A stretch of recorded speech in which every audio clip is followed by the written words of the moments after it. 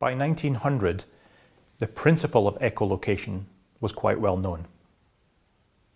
Ships wanting to detect icebergs, for example, would make a loud noise with a horn, and they would listen for the echoes coming back.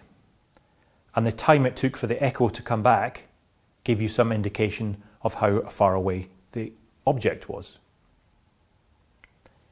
With the development of radio, and Marconi in 1901 had demonstrated that you could transmit radio waves over very long distances, so he was able to transmit it across the Atlantic, is that a number of people came up with the idea of using radio waves as a means of object detection by using echolocation.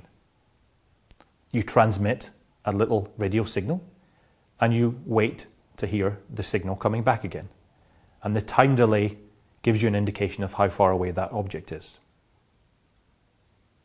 In 1904, it was Hulsmeyer that developed the first working patentable idea for a ship detection system using radio waves.